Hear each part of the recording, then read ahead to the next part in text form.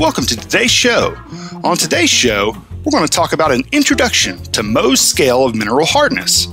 Friedrich Mohs was a German mineralogist who developed Mohs scale of mineral hardness. Mohs scale of hardness is utilized within the scientific fields of geology and mineralogy. Mohs scale of hardness was readily accepted by everyone in the scientific community because, with the exception of diamond, the minerals within it are all relatively common and easy or expensive to obtain. This scale is used to determine a mineral's hardness or resistance to scratching and to identify unknown samples by comparing their hardness with known samples. On Mohs scale of hardness, the hardness increases with each number. Number 1, talc, is the softest mineral, and number 10, the diamond, is the hardest mineral. Hardness differences between numbers are not equal. In the scale, each mineral can scratch the previous one and is scratched by the one following. Minerals are tested by scratching the unknown with test samples and by the objects in that last column. So if you look at Mohs scale of hardness, we've already reiterated that number 1 on Mohs hardness scale is talc. It can be scratched by a fingernail. Number 2 on Mohs scale of hardness is gypsum. It can also be scratched by a fingernail. Number 3 is calcite. It can be scratched by a copper coin or a brass pin. Number 4 is fluorite. It can be scratched by glass. Number 5 is apatite. It can be scratched by glass, and it scratches a steel nail. Number 6 is feldspar.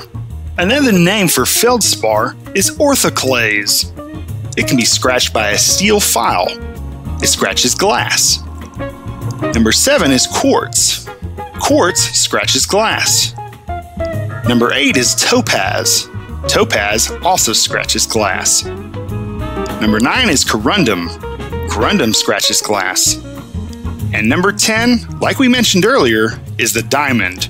A diamond scratches all common materials. As helpful as the Mohs scale of hardness is in identifying a mineral, there's a wide variety of other properties that we could look at in identifying a mineral. When identifying a mineral, Mohs scale of hardness is definitely useful.